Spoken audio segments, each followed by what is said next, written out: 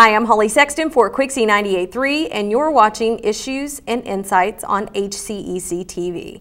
Every year, I get to talk with Sarah Vaughn with the City of Elizabethtown about fun events that are coming up, including 4th of July, where we remember our dear friend, former Mayor Tim Walker, and his idea and inspiration for Founders Day is still a reality. So let's talk about Founders Day this year. I have no idea what you're doing other than a 5K, so I can really ask you some hard-hitting questions about Founders Day. Yes, so I'd like to first always say that, a lot of folks don't realize, because they say, why is it called Founders Day? Well, it's also Elizabethtown's birthday.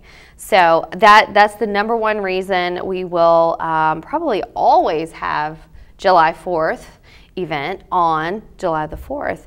And of course, obviously, being our Independence Day. So it's just a really special day for the community. And when I first came on board with Mayor Walker in 2012, this was the first event, and he said, every year we kind of go back and forth of who's doing the fireworks, whether it be a big church in town or a nonprofit group, and he said, this is our gift to the community. This is our job to create the celebration and offer a place for everyone to go and watch a great fireworks show. Whether we do anything else, he didn't care, but he wanted free fireworks show.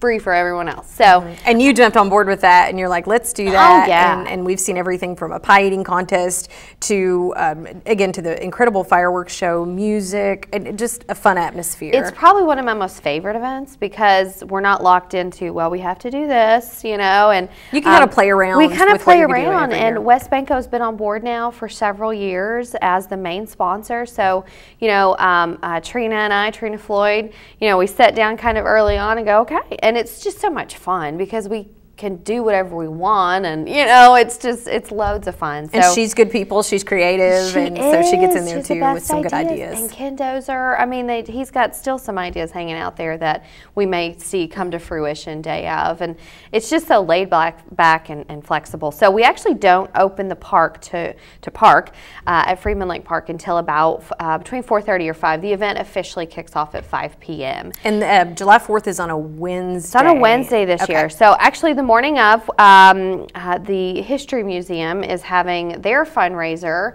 as a part of Founders Day, and they're going to have a 5K run that they've named after Mayor Tim Walker, which is very, very special, and his family is beyond blessed and excited, for that, and they love to see his name being carried on, as it always will be. And then they're also going to have a golf scramble. So they have a couple of events that they're doing as a fundraiser, but it is in part of festivities for the day. So really all day long we got stuff going on. So you could do the 5K in the morning in downtown E-Town, and it's a walk and a family. Yep, it is. The families are welcome to that too. Fun run, walk. They're obviously chip timing, but yeah, it's going to be for everybody. And then the golf scramble. So if you want more information on that, of course, I can definitely point you in the right direction.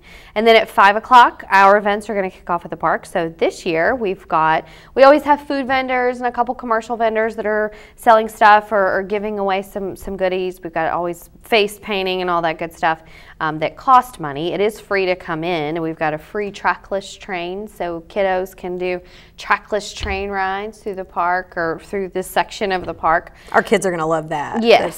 Super fun. What kiddo? Big kids like it too. I'm hoping that there's room for me to get on there with my boys, because then I have to ride with them. So, and then a new thing this year, or something new we're doing, is we're going to have a couple of water slides out there. So the big inflatable water slides. Love that. Yes. So, of course, and we are putting that on pavement just to make sure we don't tear up the ground, but it's going to be over there by the Rotary Shelter, which also has a little bit more shaded area. We'll have a bounce house or two for the littles, but trying to make sure water is involved because it's so hot. That's really smart, and you're trying to control a crowd too, so you want to keep them cool. So maybe kids in that case put hats on them, put them in some fun shorts, or an appropriate bathing suit. Yeah, that type of thing. And appropriate sunscreen and maybe some sliders, like some sandals or something like that. For sure, because they can get dirty, they can get wet, and all of that, and then bring a towel with you. That way you can spend the whole day. Exactly, and an extra set of clothes. Yes, most definitely.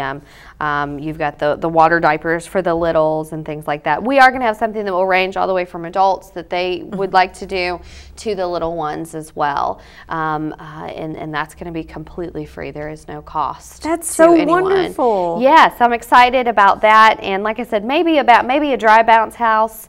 We're still kind of working out those details, but not as a mom, not always a big fan of really, really hot days and bounce houses, because you see your kids in there with the red cheeks and you're like, oh, you know, they want to do it, but they're like about to die doing it. And it gets hot in there really quick. Hot in there, so I love it. Yes, so we've got that. We're also bringing back Sweet Pea and Marky, and this lady that comes out of South Carolina. Actually, her sister lives in town. She dresses up as this adorable clown, brings her pet stuffed monkey, and does bubbles that are the size of a building, and so the kids can jump into the bubbles. And so she's going to be out there doing that. We always have the kids a bunch of chalk just out there on the road, so they can do a bunch of chalk drawings if they would like. And then we've also got, this year we've brought on board one of Trina and West Banco's idea was to bring on board Bull Moose Brothers. And so they are going to have, starting at 5 o'clock, an area for bike safety training. So also, along with your swimming trunks, your sunscreen, and all that good stuff, bring your bicycle out.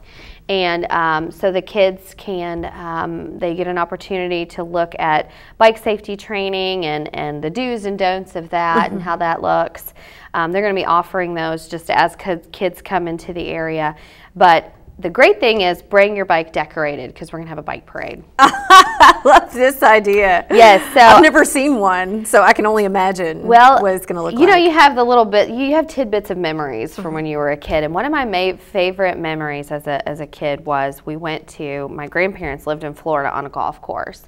And so we would go up there and visit. And one year they had a golf cart parade for July the 4th, and so everybody decorated up their golf carts for this community. My aunt lives in one in Florida, and I've seen it, and they trick out these golf carts. I mean, it is legit. We probably had $300 worth of decor on the golf cart. I mean, honestly, we were just throwing streamers, and it was crazy. It was so much fun. So we will probably have an area with some decor, but you know, not a whole lot. So bring your bike decorated. So during the day while you're having your family cookout, let the kiddos decorate their bikes up. Get some streamers going, get some American flags, and bring them to be a part of the bike parade. So the bike parade's actually going to be at 6:30. So 5 o'clock, everything opens and gets going. Most of it, like I said, completely for free. And then we're also at 6 o'clock, Shoney's on board again. Love Miss Amanda over there. But this year, instead of the big, thick strawberry, chocolate, whatever pies they bring out, we're going to do a watermelon eating contest. I've been in one of those. And I just hope that nobody is blindfolded, because what happens when you're blindfolded, you don't know who's eating and who's not. Ooh, weird. Yeah, exactly. I lost a watermelon eating contest like that. So anyway, no blindfolds, please. No resentment at all. That way you can check out the competition too while you're trying to wall out your watermelon. I hadn't even thought about blindfolding. I don't think that would be very nice. Exactly. Yeah, so just a word of warning. Whose watermelon are you eating, you know? Precisely. Yeah. So I have trauma actually. Breakout right now. I don't know that that's a great decision. So please eat your own watermelon. Eat your own watermelon. Don't do it blindfolded. Your hands will be behind your back. Okay. That will be part of the rules. So you can only use your mouth. You can only use your mouth and your eyes. And your eyes. That's awful. Talk to Greg about that. I'm sure he's got some good pictures. Yeah, he's got some good pictures. Good video. We're actually going to be slicing up watermelon, so whoever eats their portion the fastest wins. So, and we're going to have a great trophy and all that. But Shoney's is working with Bud's Produce in town, all local peeps, and we're just really excited about that. And so I thought maybe we steer away from the really thick strawberry pies. I'm afraid someone's going to get sick one year because they haven't yet. So we're going to go to watermelon. Nobody is going to get sick or throw up at Founders Day. It's not going to happen. That's the goal. I love that. That is our only mission. We could do lots of things, but nope, we're not dealing with that. So I love our staff way too much to put them in that position. So 6 o'clock, and then 6:30 is the bike parade, and that's going to be strolling through. Parents can be a part of it. We want parents a part of this with their kids, and then of course kids and their bikes, tricycles. Push them in a in one of those red car things. I mean, you know, just decorate it up. Have the best of fun with it. How much fun would that be to decorate your bike all day long and then you're going to be in a bike parade? So Bull Moose Brothers is also going to be doing some drawings of people that participate and giving away some safety types of things, whether it be lights for your helmets or whatnot. So it's just going to be a really great opportunity to look at bike safety. I know I have seen, since it's gotten warm, I've seen a lot of folks on the side of the roads and the sidewalks with littles, you know, riding their bikes right next to Dixie Highway. And it's scary. I've done it. It is scary. I've done it, yeah. And we want to get our kids out. We want them exercise. We want them on their bikes. But there is a good portion of bike safety training that we, as parents, are just way too busy to go look for. We throw a helmet on and we move on, or we may not even do that. And so it's a good reminder to keep your kids safe, because the ER sees a lot of bike accidents, bicycle-related accidents. So it's not the opportunity to train without training wheels. You know, we don't feel like that this event is something, if you would like to on your own, away from the rest of the group, that's Freeman Lake is always there and available for that at your own risk. But it is more, you know, we will have some experts. Mr. Adam Lobert will be there to help parents and to help kids along with that safety. So, but it's not a learn how to ride.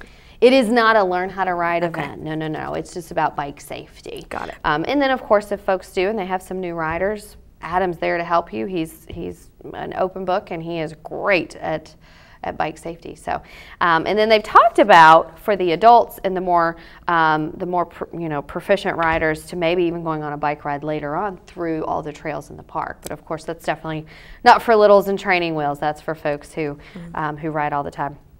But Bull Moose was actually considering doing that later on, so they'll have some more information about that closer to event time. At 7 o'clock, we've got Mr. Aaron Harp going to be on the main stage for a free magic show for the kiddos. He's got quite a show. Yes, super excited about that. And then at 8 o'clock, Owensboro Orchestra, 2nd Street Band is going to be back this year. So we had them in 2017. We're going to have them back this year. Great group, about 20 of them, and they rock it out up on stage. So they're going to start about 8 o'clock. They'll go until dark, and then West Banco will be presenting those fireworks. I'm sure they're going to be there. Last year they had free popsicles for the kids, free water, but West Banco is just such a wonderful, wonderful partner for this event. And they give a significant sponsorship for this one 5-hour event, because they know and they saw and continue to see Tim's vision of having this big, free, fun celebration. You can bring coolers out there. You can bring food and beverage. Absolutely no alcohol. There will not be alcohol sold at the park. You cannot bring it in. Coolers and bags are subject to search if our police feel necessary to keep everyone safe and alcohol free. But if you want to bring a picnic, obviously that will be available. And then there are some pavilions that will be open that are first come, first serve. You can't rent them for the day, but I've seen families gather at some of the pavilions and they're cooking out in the middle of the festival. And I'm like, that's awesome. That is awesome. It's like, I wish I'd thought of that. Like, you would only be out the cost of food. You don't have to create a party for your July the 4th. You know, you've already got your fireworks are paid for. You know, all that. It's genius. So. So yeah, plan on coming out with your chairs and your blankets and your family and everybody to come and spend the day with us at Freeman Lake Park. So big thank you to all the sponsors and especially West Banco. So yes, really appreciate them and what they're doing for the community. And I'm so thankful. I remember when Tim started this. So it's a touching thing too, to think about all of those things that are culminating now. It is, and to see that it stays consistently successful and stays consistently, you know, desired and needed, and the community wants this, you know, and especially being on a weekday. Now, if it does rain, because we have gotten rained out the last few years, if it does rain, our rescheduled dates for the following Friday, July the 6th. So we will do everything in our power to have all of those same events happening as a repeat for Friday, same time, same everything. So definitely the fireworks will be shot off if they get rained out. I have some folks that say, well, it's not raining during, it's not raining, it quit raining an hour before, it did this or did that. If we have enough rain, and that's what's happened. Cars. There's been just this deluge, and you haven't been able to get people in and out of there.